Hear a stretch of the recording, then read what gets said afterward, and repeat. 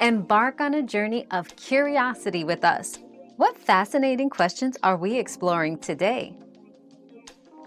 Alkalinity in a pool is primarily consumed by acidic inputs, which include rainwater, organic materials, and swimmers' waste, like sweat and urine. These inputs lower the pH and consume alkalinity, making water management challenging. To counteract this, regularly testing the water and adding an alkalinity increaser, such as sodium bicarbonate, when levels fall below the recommended range, usually 80 to 120 ppm, is crucial.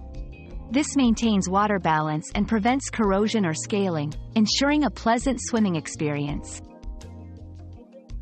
We've quenched today's curiosity, but there's always more to learn. Keep the curiosity alive by subscribing and joining us for our next adventure.